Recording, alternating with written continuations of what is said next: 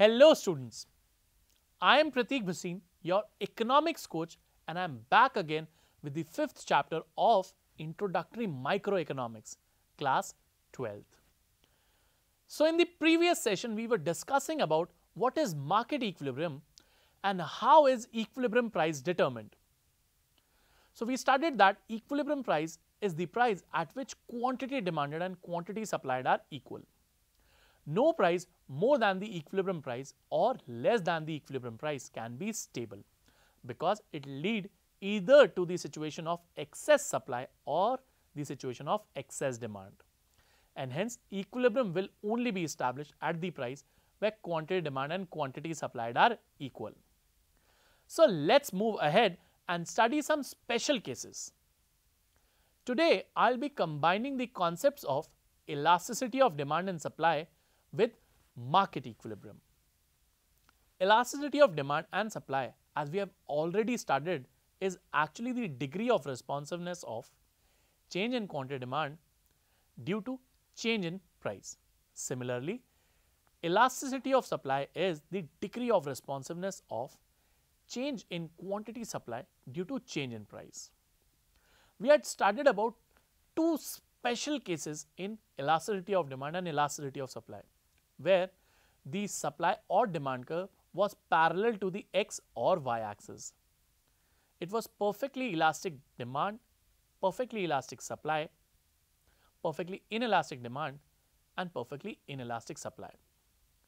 So today we will be combining both these concepts and see what will be the effect on the demand or supply curve when the other one is held as elastic or inelastic, and what will be the change on equilibrium price or equilibrium quantity.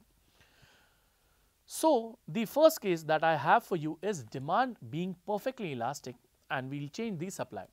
So because demand is perfectly elastic, the demand curve will be parallel to x axis.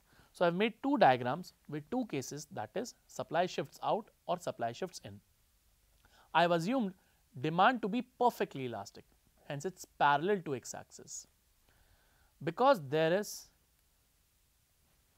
the supply curve which is upward sloping, so the equilibrium will be attained where demand and supply curve intersect each other.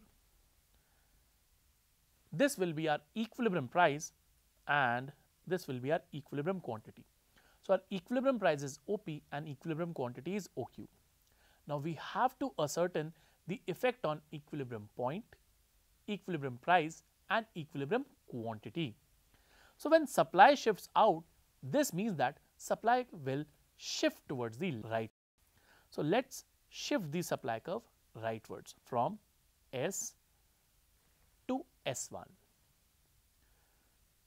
This will be my new equilibrium point, where equilibrium quantity will increase from OQ to OQ1, but my equilibrium price will remain constant. So in this case, price does not changes, but the quantity increases. Moving on to my next case is supply shifts in. So let us draw the original supply curve represented by the letter S.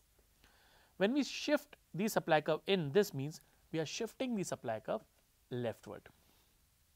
So let's shift it leftwards.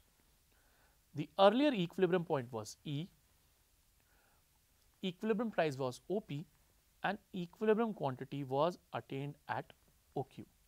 So when supply curve shifts leftward from S to S1, we attain the new equilibrium point to be E1, because this is the point where demand and supply curves intersect each other.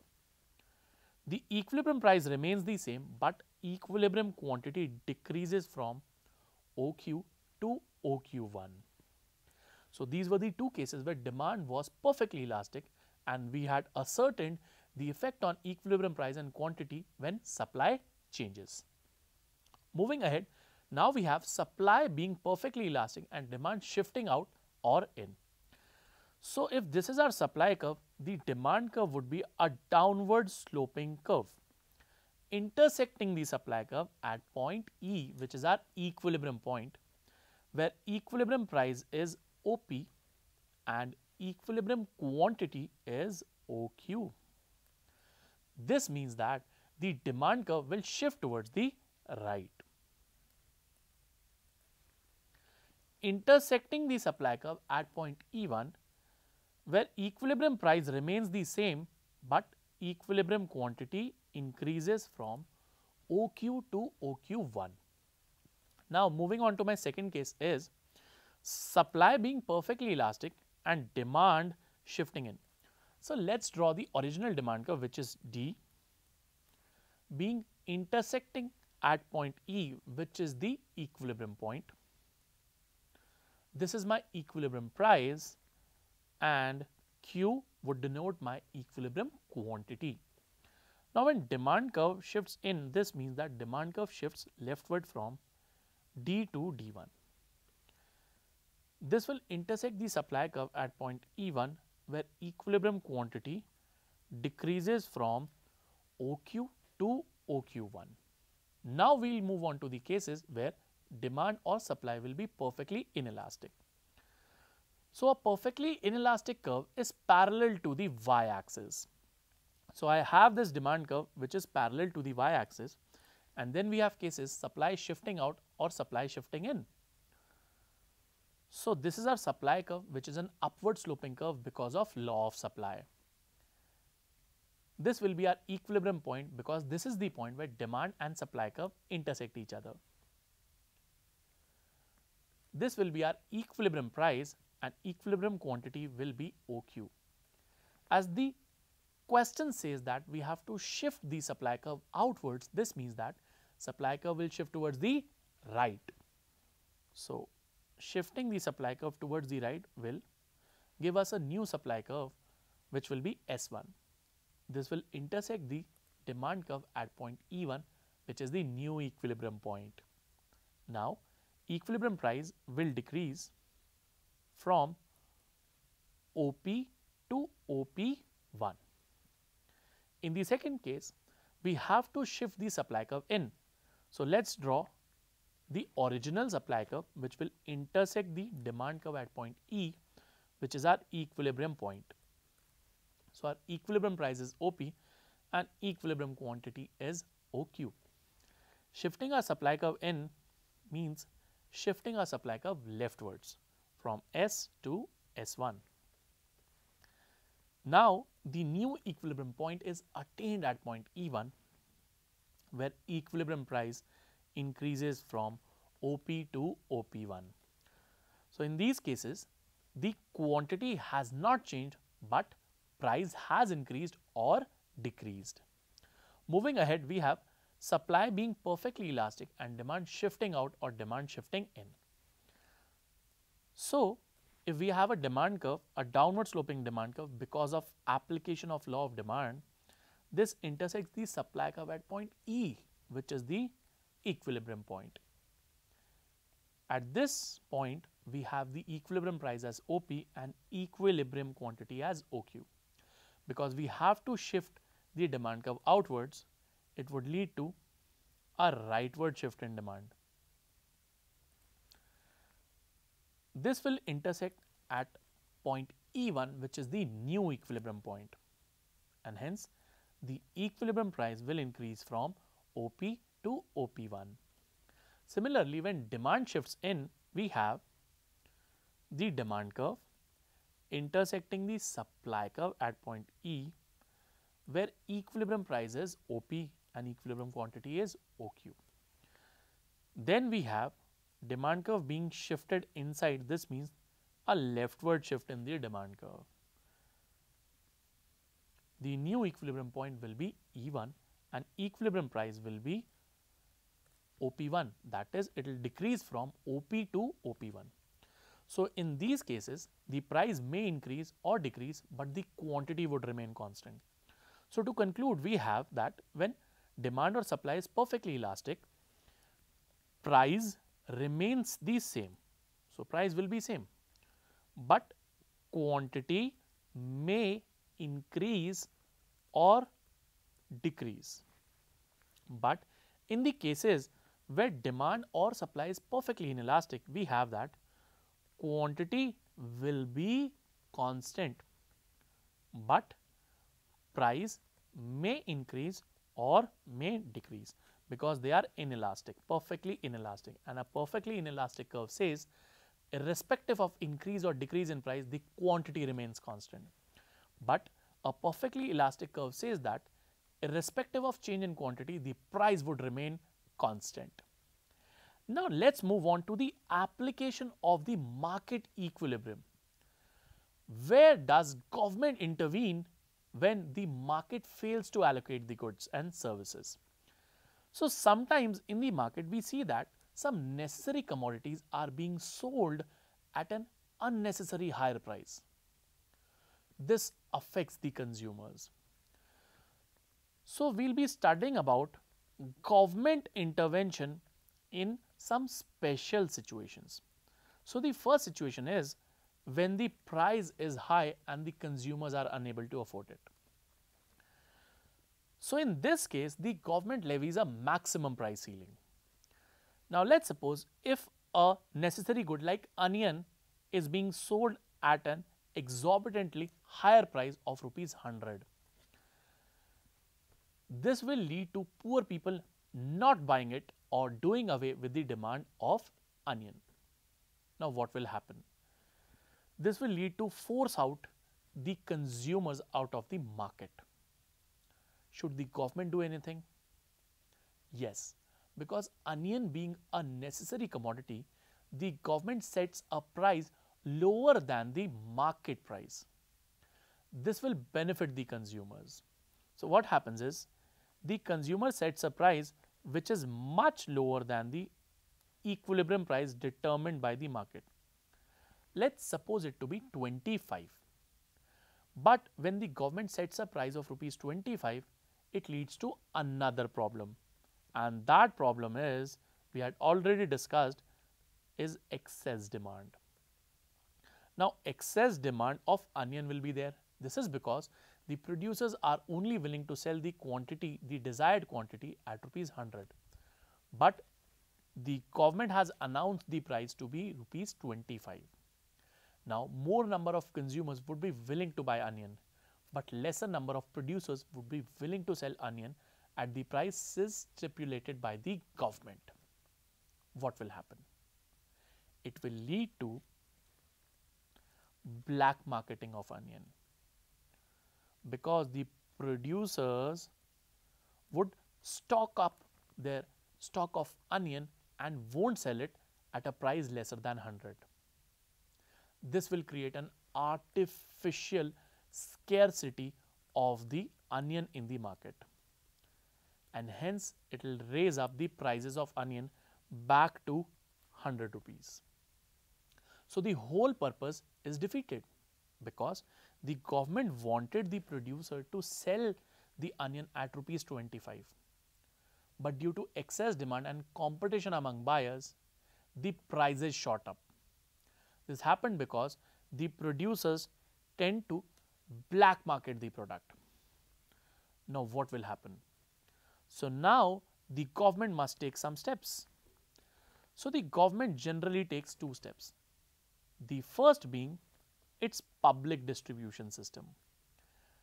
You must be knowing that the government also procures some part of the agricultural produce of the farmer and stores it in the Food Corporation of India's godown.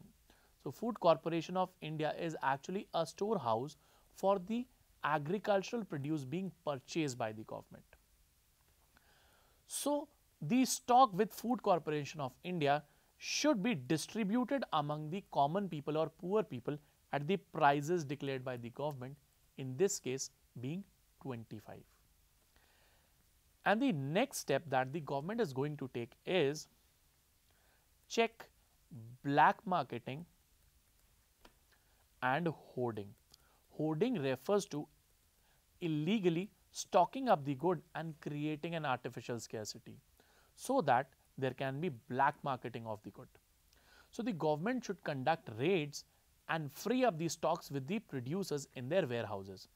This stock should be used by Food Corporation of India and then to the public distribution system to be distributed among the poor. This will lead to welfare of the consumers.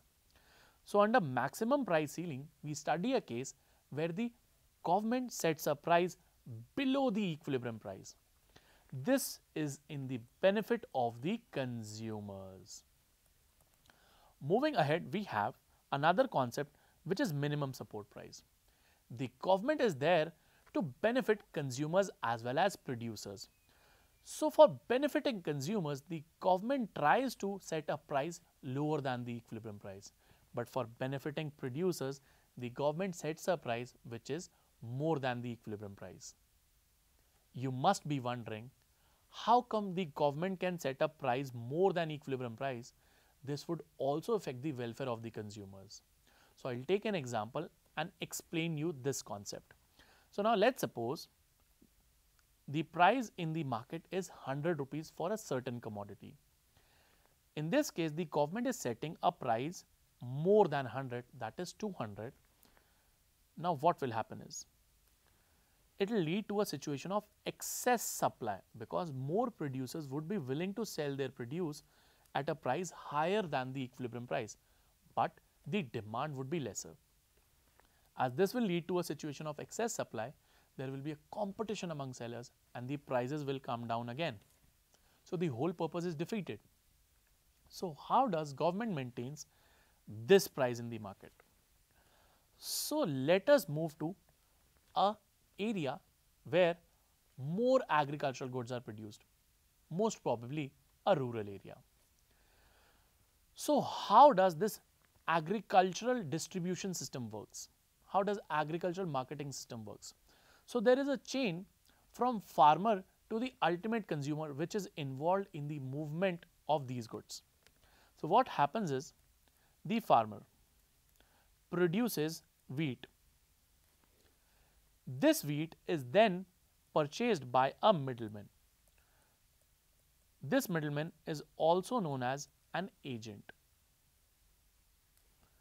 This middleman then sells this produce to a wholesaler. Then this wholesaler sells this produce to a retailer, and ultimately this retailer sells it to the final consumer. So, this is the minimum number of people that are involved in the movement of agricultural goods. Now, more the number of people that are involved, higher will be the price of the goods, because it will include the margins of all the persons involved. So, now let us suppose the farmer sells the crop produce to the middleman at rupees 50. This happens because the farmer is unaware of the prices prevailing in the market. Middleman tries to exploit the farmer in this case. Because he is unaware of the prices, he informs that in the cities the prices of your crops are not up to the mark. So, I will only give you 50 rupees. And then the middleman sells this at rupees 250, taking the entire 200 rupees margin for himself. The wholesaler sells this produce to the retailer for rupees 300 and the final consumer gets it for 400 rupees.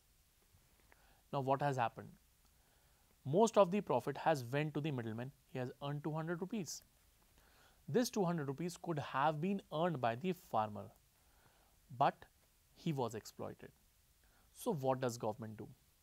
The government tries to enter the market as a middleman. So, before every sowing season, the government officially declares a price. This price is known as minimum support price or floor price. So, whenever a farmer has to decide that what crop should I grow in this season, he can always refer to the minimum support prices declared by the government. This will give him a guarantee that at the time of harvesting, what amount of income would be generated. So, let us suppose the government has given a price of rupees 250 at the time of sowing season, he will get that 250 rupees at least at the time of harvesting. Now, if any middleman wants to purchase the produce of the farmer, he has to offer at least an amount of rupees 250, because no farmer would like to sell at a price lesser than 250 because this is the minimum price that has been quoted by the government. Now what will happen? Every middleman has to offer at least 250 rupees to buy the product of the farmer. So let's study this with an example.